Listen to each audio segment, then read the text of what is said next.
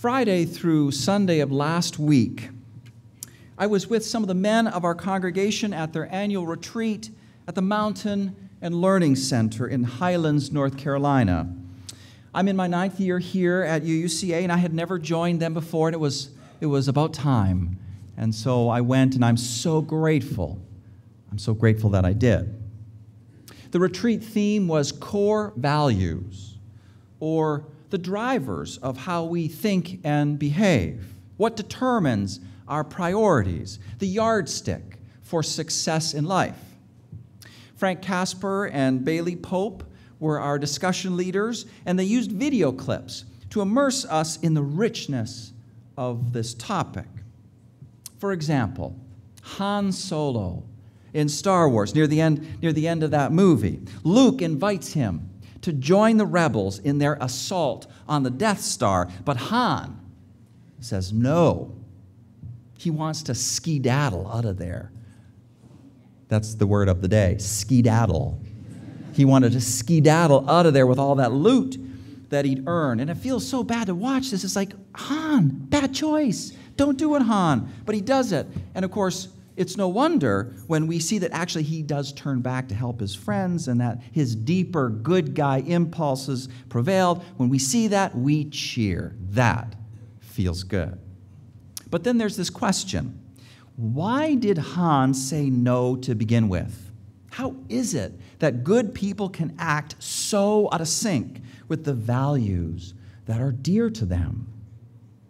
Another clip was from the movie It's a Wonderful Life. And just as with Star Wars, we men are in a circle discussing questions, linking what we see to our own experiences and knowings, coming back again and again to the theme of that retreat, core values. And in this clip, we see George Bailey, who all his life wanted to build big things.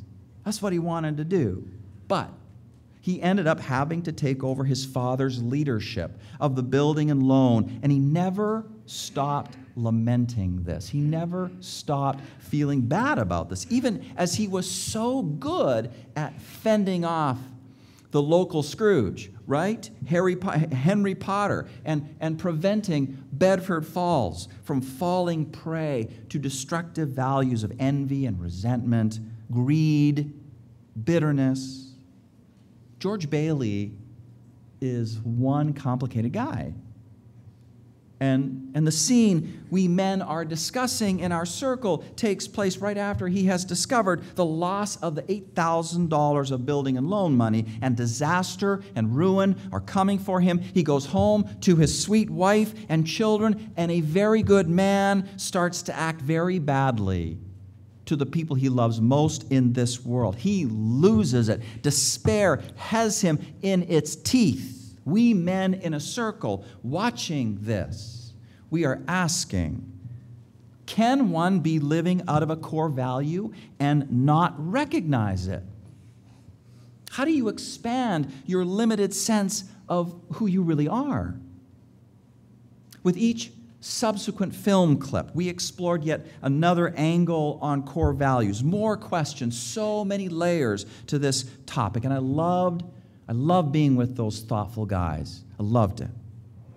And best of all, there was no time when Frank and Bailey called a halt to all the talk, distributed a handout, and said, "Good try, guys.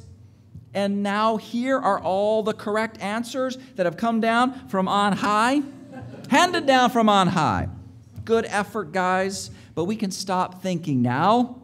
Just read what's on the handout." That didn't happen. That didn't happen. No one got "you can stop thinking now" message. No one got that. The message instead was about how the issue of core values is fundamentally spiritual in nature. And now that we have started reflecting and discovering and discerning, well, don't stop. Don't stop. Keep on doing that. Because for all things that are spirituality related, there's never an end to questioning and wondering and discussing and discerning and exploring and discovering. The journey is lifelong and it is never ending, and no one can ever say, "I have arrived." I know all there is to. Some of you look smug out there that maybe you do believe that. No, we don't believe that. Just kidding. No one looks smug out there. We never arrive. The journey goes on forever. Lots of messages I got from that wonderful circle of thoughtful men at the mountain this past weekend. Living out of core values brings a person into aliveness and authenticity. We Unitarian Universalists are a people of the journey, and we do not do spirituality by handout. We don't do that. Now, speaking personally, when I am brought into my aliveness, often what that looks like is me writing poetry. That's just what I do. The world and I are dancing, and I got to write about that. I got to express that in words.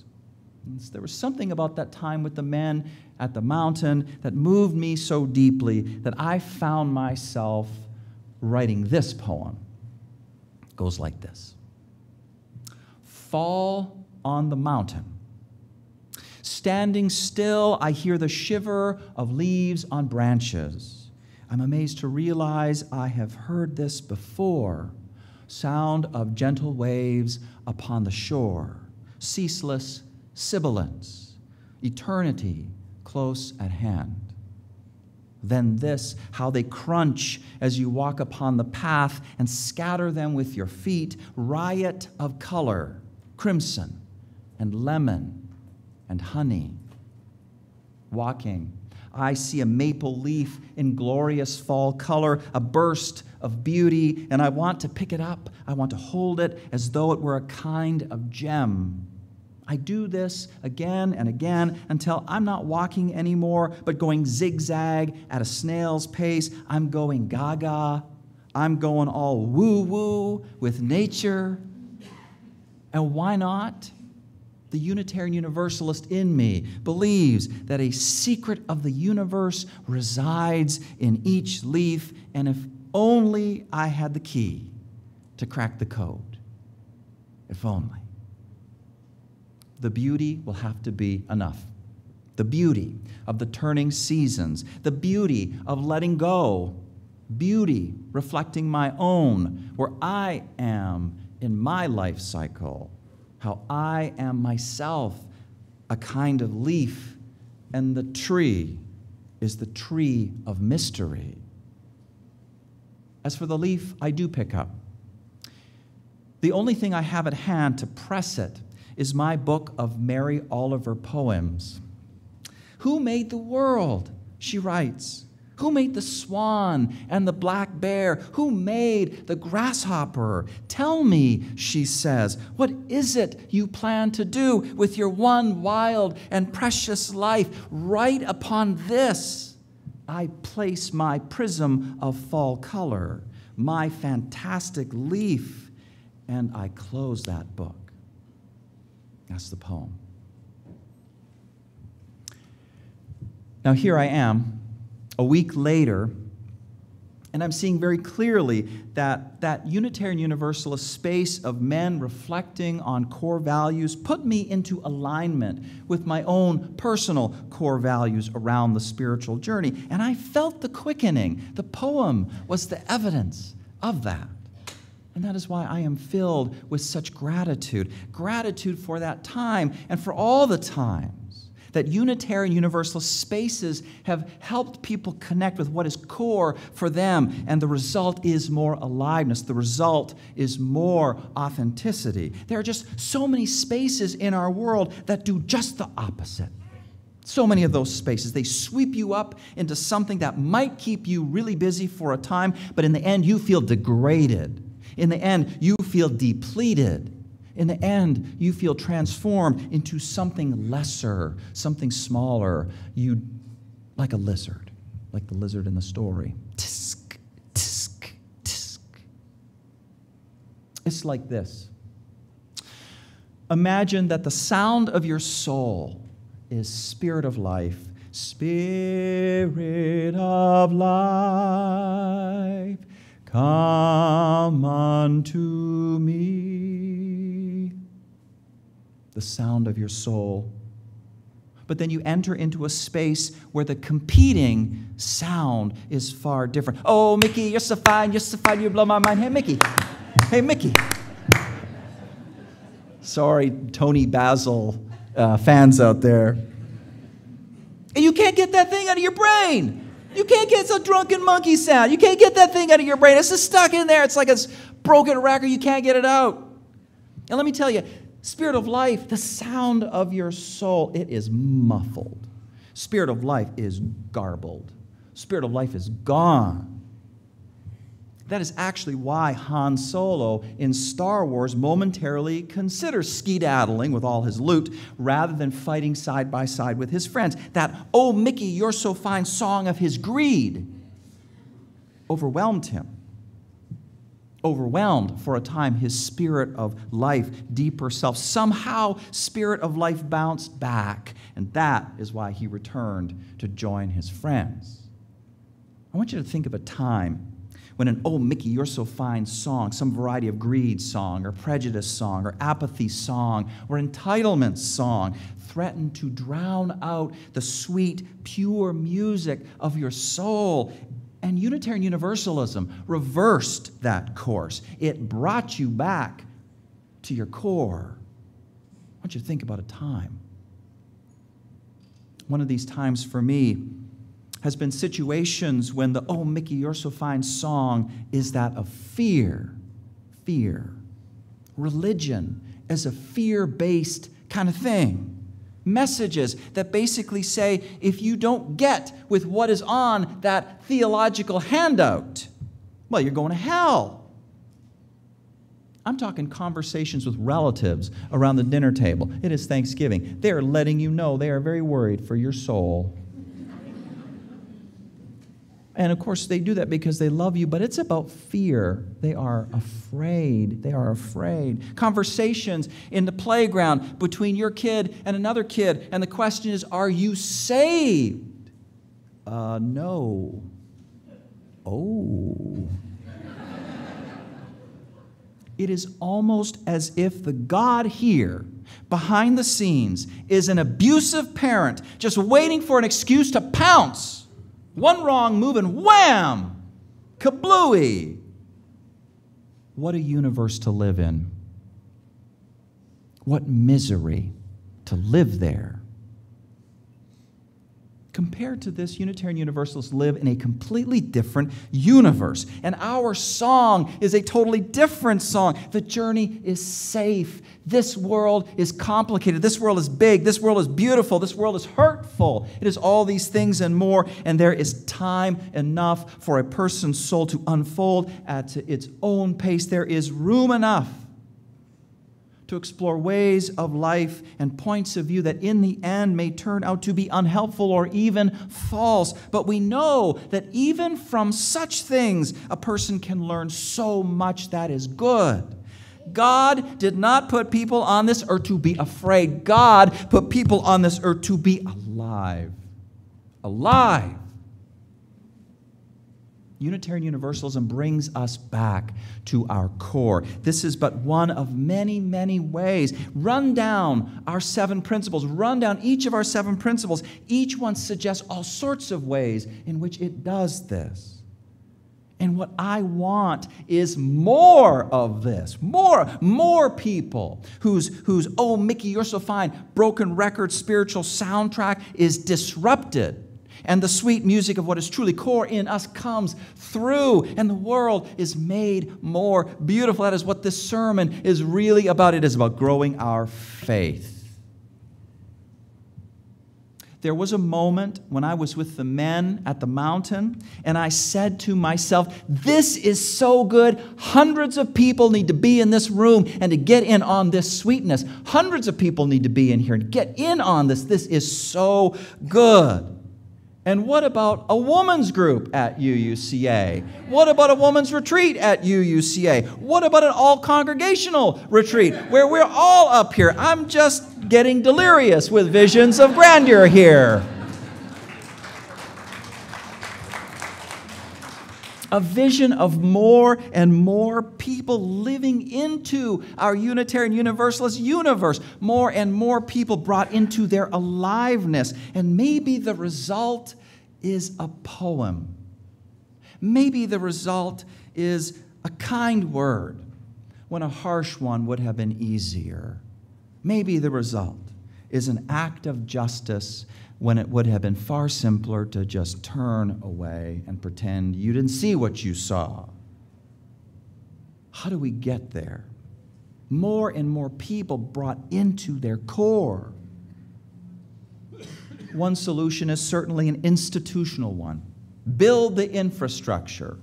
Build the infrastructure so that the ways and means are clear and effective. This is the path of more money, the path of improved programs, the path of renovated buildings, the path of more volunteers like Kay or Bailey or Frank or our RE guides or our musicians, and on and on and on. And of course, yes, and in this vein, I will tell you quite plainly that plans are underway for creating that family room that we were talking about a couple weeks ago and that you might have also read about on The City.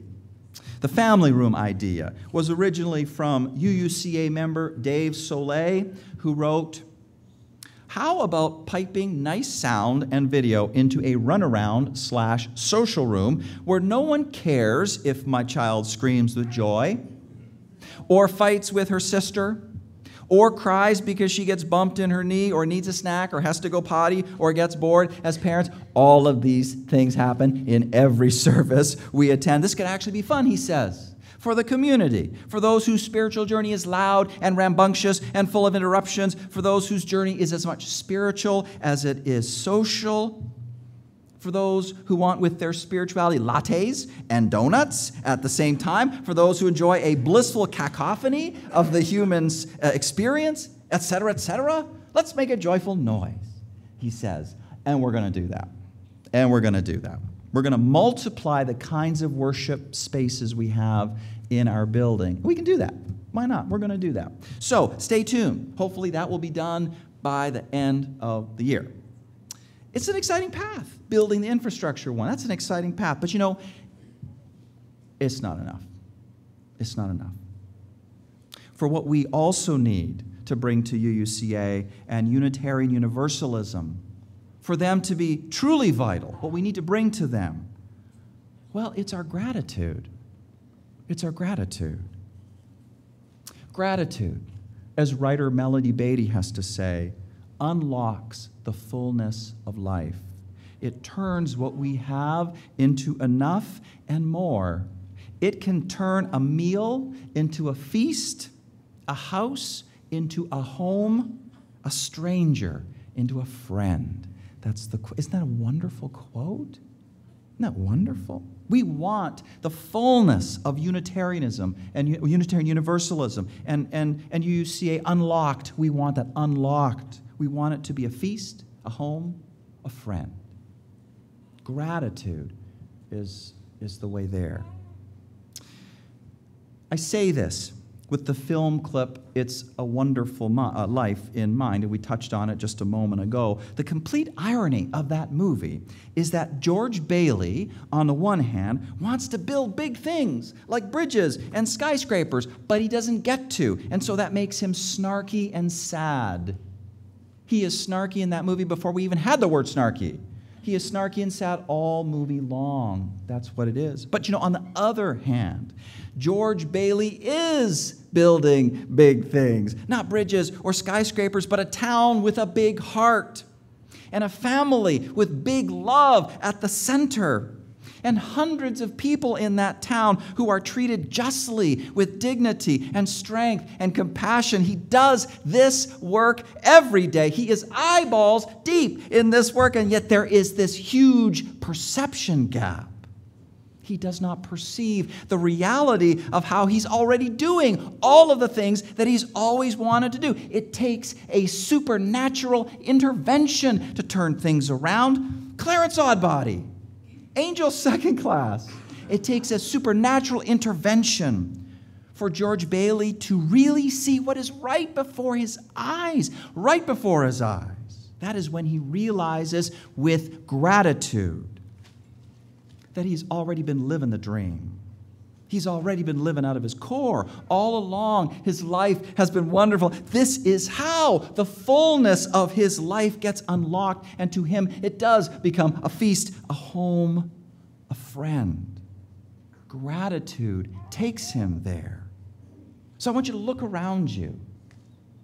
Stop looking at me. Look around you. Look at your friends. Look at the people you don't know, but they could become friends, just to spend a little time doing that. I know it's uncomfortable for you introverts out there. I know, especially. Just look around you. Look at these people. Look at these people. Now look at Don Milton, our music director. Look at him.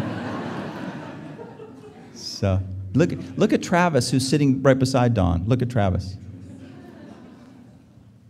I want you to look at me now.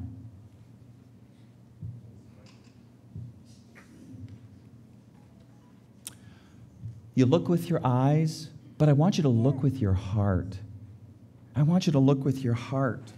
We are building each other. We are building big things. We have done so in our past. We are doing so right now. You bet there are limitations, of course. You bet there are imperfections, of course. Yet the things we are building, justice, kindness, a sense of wonder, a sense of awe. I think of that leaf that I picked up at the mountain. How in my poem I say, the only thing I have at hand to press it is my book of Mary Oliver poems. Who made the world, she writes. Who made the swan and the black bear? Who made the grasshopper? Tell me, she says, what is it you plan to do with your one wild and precious life? There are simply no bigger questions than these, than the ones that Mary Oliver asks, and what my time with the men at the mountain gave me, and what Unitarian Universalism gives me every day. Every day is not just words, but an experience, and I lay that experience down as an answer. I am so grateful. Right upon this, I place my prism of fall color, my fantastic leaf, and I close the book.